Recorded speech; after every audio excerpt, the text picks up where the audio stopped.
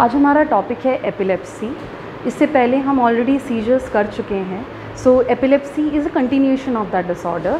Epilepsy is multiple episodes of recurring seizures. Okay, वो सारे syndromes जो बार बार सीजर्स के होने की वजह से होता है, that is known as epilepsy. मतलब मिर्गी के दौरे सीजर्स, जब किसी को बार बार मिर्गी के दौरे आते हैं, eight even the slightest of emotional outbreak, eight a situation which creates a fearful image in one's mind, ऐसी सिचुएशन में जब बार बार उनको मिर्गी के दौरे आते हैं, that is actually a syndrome. So that is a condition which is called as epilepsy. Okay, so recurring seizures is termed as epilepsy. Okay, now epilepsy का जो कारण है वो of course सेम है सीजर्स से, क्योंकि ये सीजर्स का रिपीटेड एपिसोड है।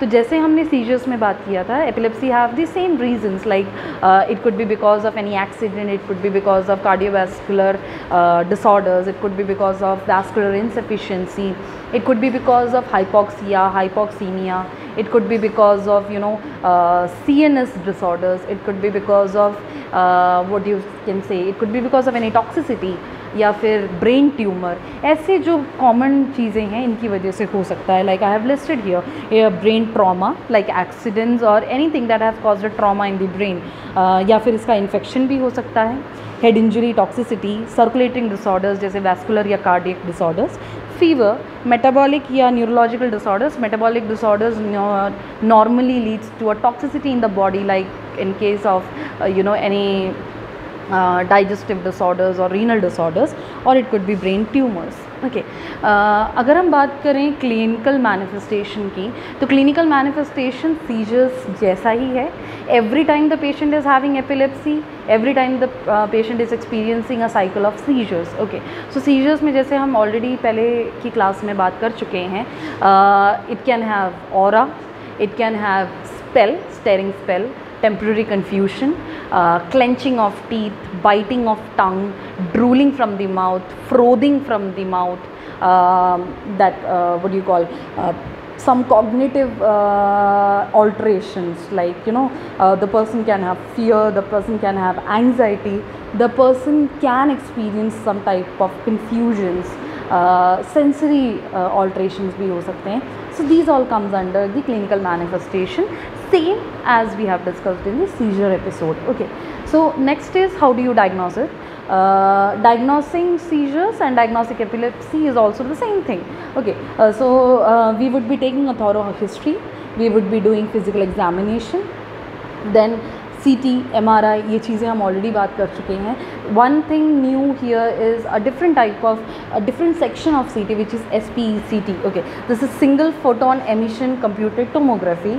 What happens in this high technology CT scan is it will identify the place from where the neurotransmission is being elapsed in a very excessive manner. ठीक है, वो एक origin point जहाँ से इस scissor की शुरुआत हो रही है, जहाँ से इस excessive neurotransmission का बहाव हो रहा है, वो चोट या वो एक सेंटर पॉइंट जो है वो कौन सा है, ये जानने के लिए SPECT बहुत हेल्पफुल है. एक बार वो पता चल जाता है तो you can rule out how you can treat it, and it becomes a much easier way to diagnose of course and treat the seizures or epilepsy. Okay, apart from that the person can be undergone EEG, that is electroencephalogram. जैसे cardiac disorders में हमने ECG के बारे में पढ़ा था, जैसे यहाँ EEG है. EEG में the patients न्यूरो, ठीक है, neuro electrical impulses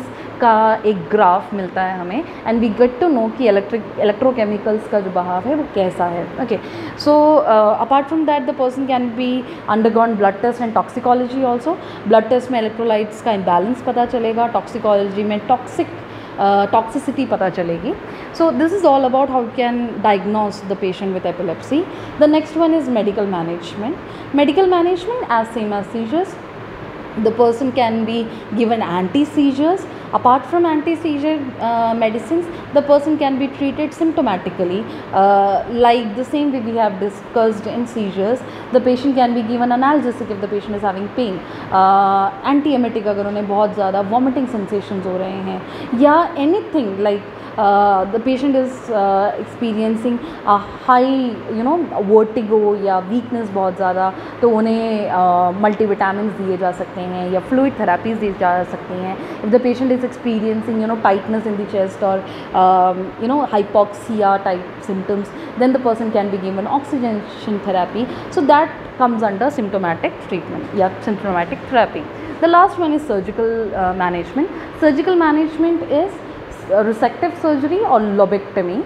Resective surgery मतलब you are resecting out a particular area of brain. जब आपने SPECT किया तो आपको पता चल गया कि what is the site which is the origin of this epileptic transmission. Okay, so आपको जब ये epileptic zone पता चल जाता है, so the doctors will perform, if not being corrected like this, the doctors can perform a resective surgery या lobectomy. मतलब जिस भी लोब में वो एपिलेप्टिक जोन है, उस पर्टिकुलर एरिया के उतने जोन को क्या किया जा सकता है, the zone can be रिसेक्टेड, surgically कटेड out. ठीक है, सर्जिकल रिमूवल कर सकते हैं. वो सर्जिकल रिमूवल से वो एपिलेप्टिक जोन हट जाएगा and automatically other part of the brain will perform well and the patient will not have any experience of seizures और epilepsy. Okay, so this is all about रिसेक्टिव surgery and lobectomy. So this was epilepsy. Epilepsy is the recurring episodes of seizures या मिर्गी के दौरे, causes being the same, then this thing manifestations being the same. Diagnostic evaluation में something other than seizures यही था कि हम SPCT करके देख रहे हैं. एक आध बार मिर्गी आती है, that is okay. Then if it becomes a routine, then the person has to be diagnosed for which is the epileptic zone. Okay, तो ये पता होना बहुत ज़रूरी है. एंड उसके साथ साथ the person can be given medicines, and if not, the person can be given surgical treatment like resection or lobectomy. Okay, so this was all about epilepsy. You can just go through it. I hope you have understood, but still if you have any doubt, you can ask me. Thank you.